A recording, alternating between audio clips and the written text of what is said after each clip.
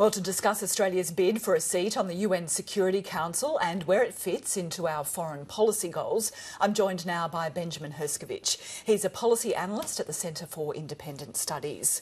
Let me start off by asking you, in the Prime Minister's speech to the UN General Assembly, she spruiked Australia's record of service. She talked about East Timor, Solomon Islands, for example, how Australia is the largest non-NATO contributor to Afghanistan. Is that all enough to warrant a seat on the Security Council?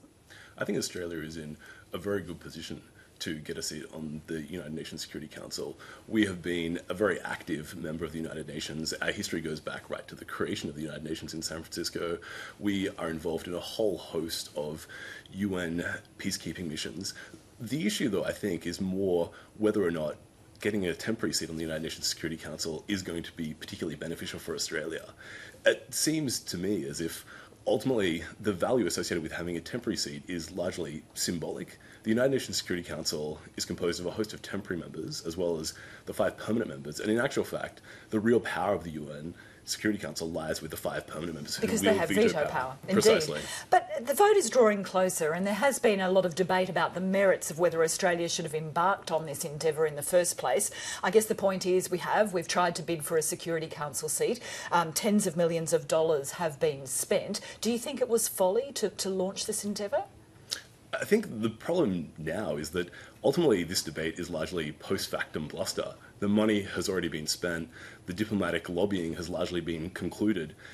However, the debate is valuable in the sense that it has the makings of the start of a serious conversation about Australia's priorities diplomatically in terms of foreign policy broadly conceived.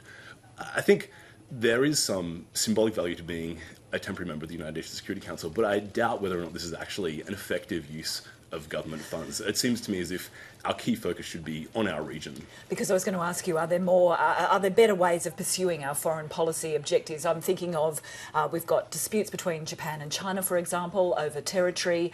We've got India, of course, where we don't have such a great relationship, and there have been a lot of efforts to try to repair our relationship. Are all of those foreign policy ideals something that could have just been as easily pursued without this UN Security Council seat? I think you're entirely right. The United Nations Security Council and the UN more broadly is very appealing. It has a lovely reflective glow, but in some respects it is a castle in the sky. The key business of Australian diplomacy is in East Asia, on the subcontinent, in Southeast Asia. At the moment, we're seeing a dispute between Japan and China over islands in the East China Sea. Chinese state media has warned that this dispute has the potential to sour trade relations between Japan and China. Now, Japan and China are Australia's 2 most important destinations for exports, which means that a dispute like that could have a very serious and real impact on Australia, and I think this is a region where we should be focusing our attention. But a dispute like that could ultimately end up before the UN Security Council, and of course China is a permanent member, so perhaps it would be a good thing if Australia had a council seat. The issue, though, is that if it did go to the United Nations Security Council, that means that the issue has already gone too far. What we need to be doing is engaging with the region so that disputes like the dispute in the East China Sea or the dispute in the South China Sea are solved through diplomacy in our region and do not actually go to the United Nations Security Council. The other problem is that the United Nations Security Council has both China and the United States of America as permanent members. Now, Australia has a very strong security relationship with the United States and a very strong trade relationship with China.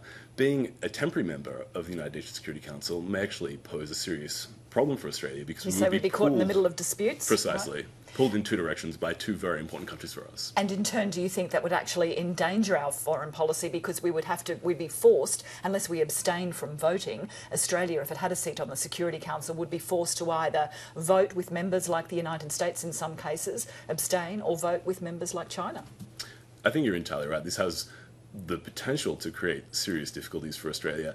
Australia cannot afford to either jeopardise its deep and long-standing security relationship with the United States of America, but at the same time, we obviously cannot afford to jeopardise our deep and growing economic relationship with China, which means that we need to tread very carefully on this issue, and it may well be the case that the best thing to do is stand back entirely and not get involved in forums where both of these key powers for us have a veto power. A final question, perhaps a little cheeky, but if you had to have a bet, do you think Australia is going to get this Security Council seat? I am not a particularly enthusiastic person when it comes to betting, but if I was going to bet, I would bet on Australia. I think we are in a very good position. We embody UN values. We would be a very active member of the United Nations Security Council, and I think all things augur well for us. Well, we'll find out next month. Benjamin Herscovitch, thank you very much for joining us. Thank you for having me.